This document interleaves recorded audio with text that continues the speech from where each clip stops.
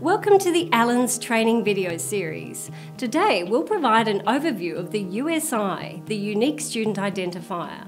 We'll review the benefits, the impact on RTOs and trainers, and how we intend to implement the USI into our processes. USI, what is it? The USI stands for Unique Student Identifier, a 10-digit reference consisting of numbers and letters. Every student will be allocated a unique USI that they will carry with them throughout their lives. For the first time, students can access their training records and achievements from one source, the USI database. This will be in the form of a digital transcript which lists the units and qualifications that the student has acquired since January 2015. Who has implemented the USI? The USI initiative has been developed jointly by the Australian, state and territory governments in consultation with stakeholders. It will be supported through Commonwealth legislation, including the Student Identifiers Bill 2014 and through a National Information Communication Technology or ICT system. The USI Task Force is currently communicating information regarding the USI. To view the website, please go to the Australian Government Department of Industry website. That's industry.gov.au. What does it mean? Well, as of January 1st, 2015, all nationally recognised training must be recorded against an individual's USI. Students will be able to access a secure digital transcript of their achievements from the USI database. Benefits. RPL applications will be far more streamlined for both students and RTOs. Students can simply supply their USI transcripts and that can be accessed for RPL towards a new qualification. Students will never lose their qualifications as all achievements will still be recorded in the USI database in the form of a valid transcript. This is a free service for both students and RTOs to access and use.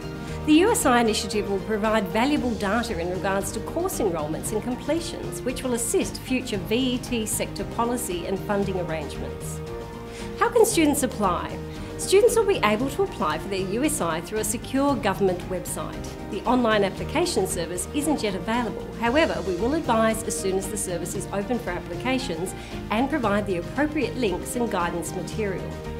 Students can select during the application process their notification preference and how they would like to receive their USI. Options include email, text or post.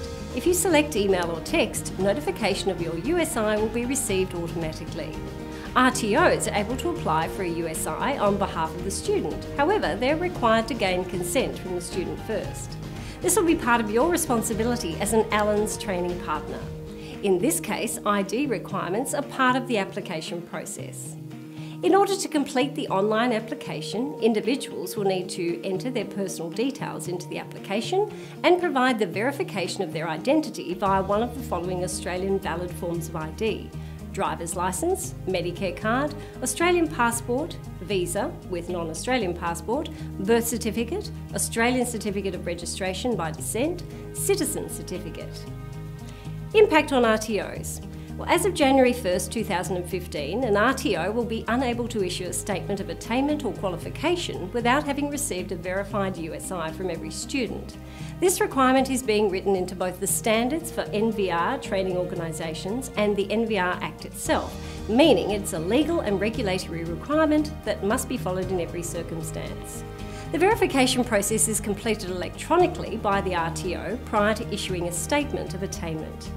The verification is completed against the following markers for each student: 1. USI, 2. First name, 3. Family name, 4. Date of birth. Impact on trainers. Well, you'll need to ensure you include information regarding the USI requirement in all of your course and enrolment information. We'll provide templates and links on our website you can refer to. If a student arrives to the course without having accessed the USI, where possible you should direct the student to a computer then and there to complete their application through the USI website.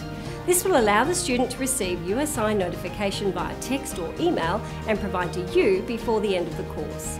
The requirement to ensure correct legal names as written on their POI documentation and date of birth are provided on enrolment forms. It will become essential to verifying the USI of each student due to the verification process. If any one of those fields are not completed accurately, the USI cannot be verified by the RTO and a certificate cannot be issued until the correct details are provided. There will be a field on the enrolment forms for a student to enter their USI.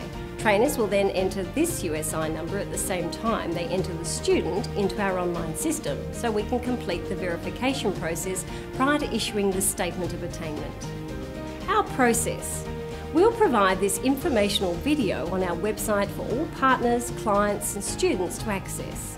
Provide instructions and links to the application process when they become available on our website and pre-course study. Students completing online pre-course study will be required to supply their USI when creating their account.